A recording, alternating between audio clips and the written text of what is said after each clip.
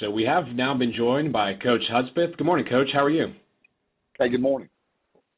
Good morning. Thanks again, as always, for joining us. And as a reminder to members of the media on the call, please press star one at this time to get in the queue for questions for Coach Hudspeth of Louisiana. Before we get to those, Coach, could you just get us started with your thoughts on last week's win against Southeastern Louisiana? Glad to get out of the blocks with a good home victory. Showed us what we need to work on, show us some things we feel like we're doing better in some areas. And so it was a good measuring stick to start the season. It gives us an opportunity to see where we were at. And we like where we're at in some aspects. And in some aspects, obviously, we got a lot of work to do. Defensively, did not play Tracy Walker in the first half, and Travis Crawford only played a few snaps. And then Denarius Howard did not play also, so we really played it with our fourth and fifth team safeties there in the first half. And Jarvis Jeffries got injured on the first drive, so we basically had three starters out defensively, and I think hopefully that had a little bit to do with the way we played defensively. But also going to give Southeastern some of that credit too. I thought they had a really good quarterback, good running back, and good plan, and got to give them credit. Offensively, I thought we made some strides. I thought Jordan Davis at times really showed that he can be an outstanding quarterback for us. Made a couple of first day on the job mistakes, but other than that, I thought he took care of the ball, threw the ball pretty accurately, and ran the ball well. So hopefully we can build on that. And it was great to see Raheem Malone and Raymond Clay in the return game be as dynamic as they were. That was something that we really emphasized in the postseason. So hopefully we can make a lot of progress from week 1 to week 2.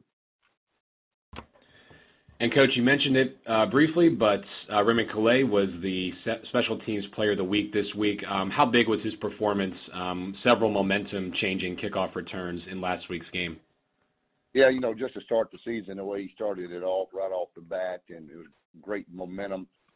And we'd worked awfully hard with our return team and our guys. I know he would be the first one to give his teammates credit for a job well done, but he's got a lot of speed, and that helps overcome sometimes when you don't even block it perfectly. So he's a dynamic kid, and I was really proud of him tying the school record for kickoff returns in a game. So something to build on. And we're excited to get back to work, get ready for a very talented Tulsa team. Coach, we'll go to questions now from Tim Buckley with the Daily Advertiser. Hey, Coach. Hey, Tim. Hey, what's the update on Trey Regis and Tanner Holmes? And also you mentioned Jeffrey, so I guess him and anybody else. And with Jeffries getting hurt, was that why Andre Jones played as much as he did? Yeah, that's why we went with the freshman DN, throughout the game. Tanner Holmes got banged up early, so we didn't have him either. And then, obviously, Denarius Howard, we decided to hold him out one more game to make sure his hamstring was 100%. And then, as you know, Tracy was out because of the bowl game, head-to-head contact. But Jarvis, hopefully, we feel like we'll be back this week. Tanner Holmes will be back. And what was the other one you was asking? Trey Regis with the shoulder. Trey Regis, waiting to get evaluated a little further today. Hoping that he will be available. Hopeful. Okay. All right. Thanks, Coach. Okay. Tim, thank you very much. And, Coach, those are all the questions we have for you this morning, so thank you very much for your time as always. You got it. Thank you, Travis. Have a good one.